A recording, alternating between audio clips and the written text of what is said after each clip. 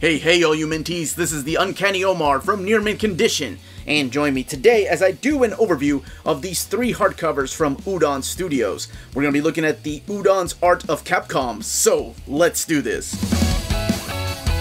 And welcome back everybody. Now before I get started, a huge thank you to the folks at Udon for sending us copies of these 3 hardcovers. These 3 hardcovers are already out in the direct market and in the book market. So they're easily accessible through cheapgraphicnovels.com, in-stock trades, or Amazon, depending on where you get your books, or your local comic book shop if you want to support them.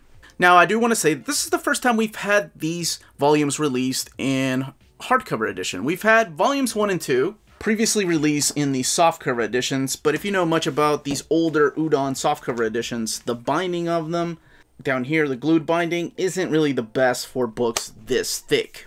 So these are a welcome upgrade to these books. None of them have any dust jackets, it's just art on the board, and they all retail for $49.99.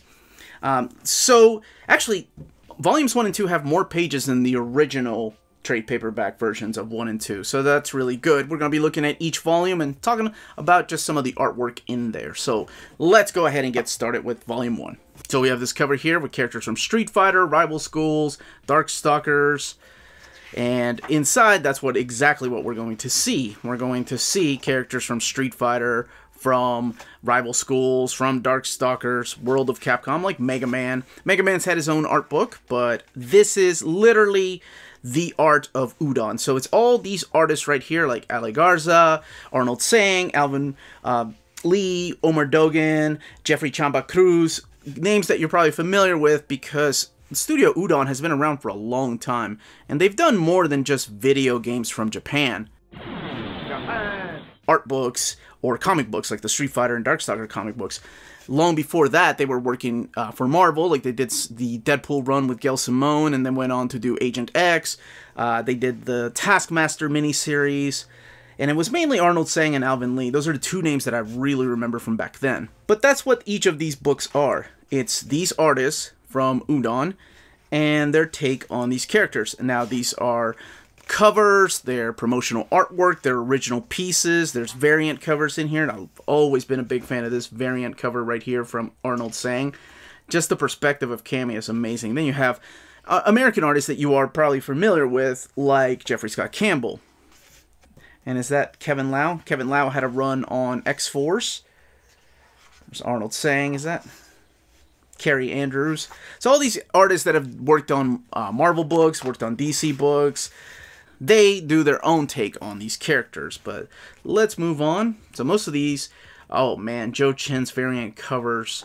Most of these have been already collected in the Street Fighter comics, the hardcover editions. They're the variants in the back, but then some of them have not. Some of them are new, like these are the collected editions, the trade paperbacks, the exclusive Comic-Con covers. I had no idea about these covers here. I didn't know about Dan. And I think these are body pillows? I know they make body pillows. That's from the DVD. Gosh, I can't believe they've been around for so many years. That's also from the DVD. That's from the Alpha video game, or the DVD. It makes me feel old to realize how long they've been around, as long as some of these games. But, you know, we've seen plenty of Street Fighter stuff. Let's look at Darkstalkers here. You have some pin-up artwork from Darkstalkers. There's my girl Morgan. Donovan's my dude, though. Rival Schools. Always good to see these lesser-known games back here. Like, I think they have some Warzard characters, Red Earth, characters like that. I don't think they have any of the Dungeons & Dragons games because, again, some of that stuff has something to do with copyrights. I want to say that is a Joe Mad Resident Evil. Yeah, that's from a magazine. Tron. Yeah, this is a really cool art book. This one, this volume right here has 320 pages. And like I said, all 3 of these retail for $49.99. That is freaking awesome. That's from Capcom Fighting Evolution.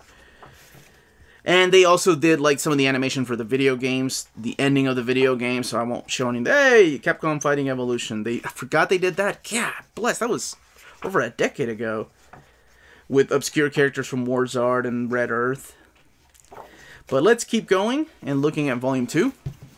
Here's Volume 2. Again, characters from Darkstalkers, characters from Street Fighter 4, and then in the back you have characters from Darkstalkers. Udon's Art of Capcom Part 2. Yeah, let me know in those comments down below who is a fan of art books. I have my top 10 favorite art books. I collect anime art, but not as much as I used to. I used to be big into collecting art of anime or art of video games. I think one of my favorite ones to this day is the art of Lunar. It's both Lunar Silver Star Story and Lunar Eternal Blue. So this here introduces us to this wonderful artist that has grown to be probably my favorite Udon artist. Used to be Arnold Sang. Not to knock Arnold Sang down a peg, but this is Jeffrey Chamba Cruz, and his art is just phenomenal. I love his fighting sequences. He's done the Unlimited Street Fighter comics, so we know that he can do sequential comic book art, and he is a phenomenal artist. So this has artwork from Street Fighter 4. Let's keep going. We see plenty of Street Fighter all the time, and that's mainly what it is. We have backgrounds from Street Fighter. That's Omar Dogan, if I'm not mistaken. I can always tell his colors. And then the world of Capcom here. We have Rival Schools. I want to say, what is this from? Is that from Street Fighter 2010, The Final Fight? Pocket Fighter. Damn, Super... Oh, not Pocket Fighter. This is Puzzle Fighter. What am I saying? And then Devilot. That's from Cyberbots. She was a hidden character, as well as Dan. Mega Man, of course. Gotta have some Mega Man. Hanzo, he's from Power Stone. Oh, okay, cool. So here are characters like, this is Demon's Crest from Gargoyle's Quest and Breath of Fire. There's Nina, Resident Evil. So you do see characters like that. Like there's Strider. So I named my dog after him. And of course, Aragorn. Uncanny Omar talked pretty one day from Lord of the Rings. It's Final Fight. And then some game projects. So this is some of the animation that they used in the remake of the HD Street Fighter that came out, I think, on the PS3 and Xbox 360 many years ago. Oh my gosh, that thing was in development hell for about a decade. This book has 324 pages.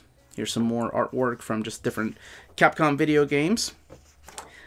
And as far as the binding of the book, let's look at that. So it is sewn binding, and not much of an eye. So it makes splash pages like this. You know, you got some gutter loss. You can't really see all of Morrigan's face. Kind of stinks. And let's keep going. We got one more. And here's what all three of the spines look like together.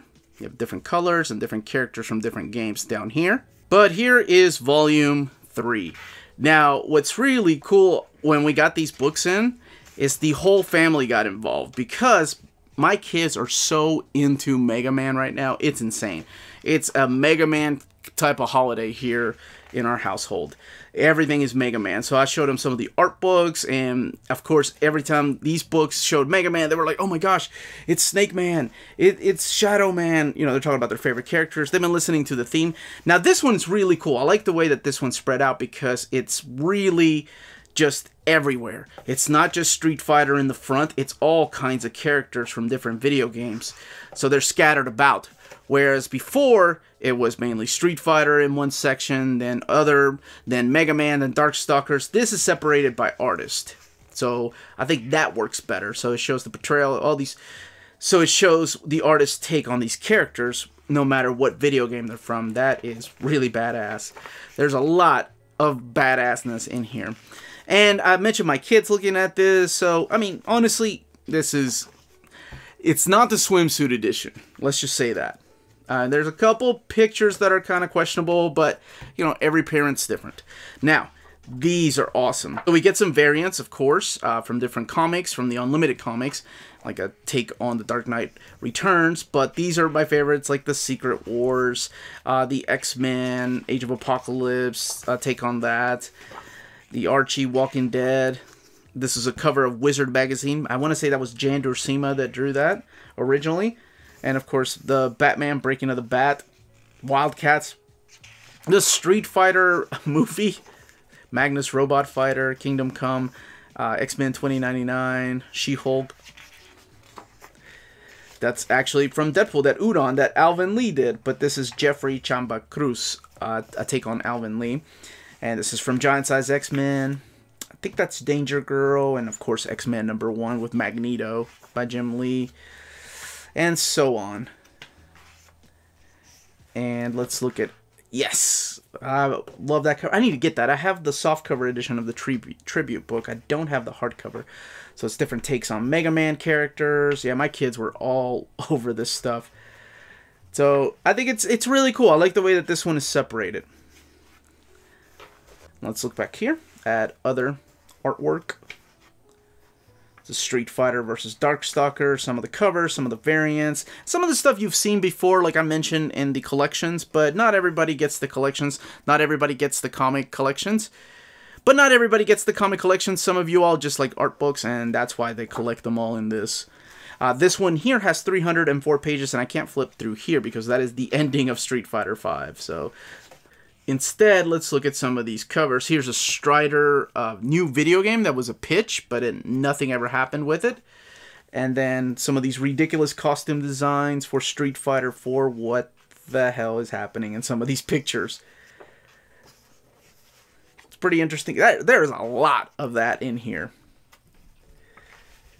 It's good to see that Capcom and Street Fighter and Mega Man, all of these have become a household name. I'm glad that it's still a part of my life, even though I don't play as much as I used to. But I have been playing Mega Man with my kids, and all the themes are still stuck in my head, especially from 1, 2, and 3. Let's see. As far as the back, they just tell you what other books are available from Udon, and then of course the book layout and the credits as to who did what. And the binding, as I mentioned, same as Volume 2 and 1. It is sewn binding, but it has just a little bit of an eye. This one actually looks a little bit bigger, so this one might be better.